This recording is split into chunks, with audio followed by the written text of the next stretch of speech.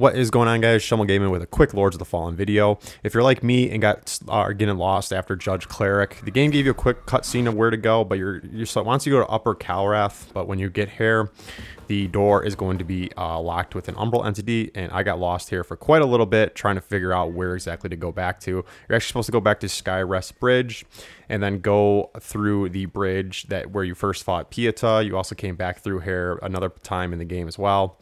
And then when you get to the backside of this bridge, there will be a stigma here if you want it.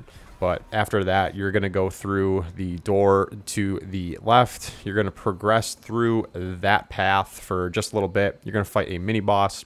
You're then going to get to this battlefield, and you're going to fight a main boss. Keep this spoiler free, and I won't tell you what bosses those are.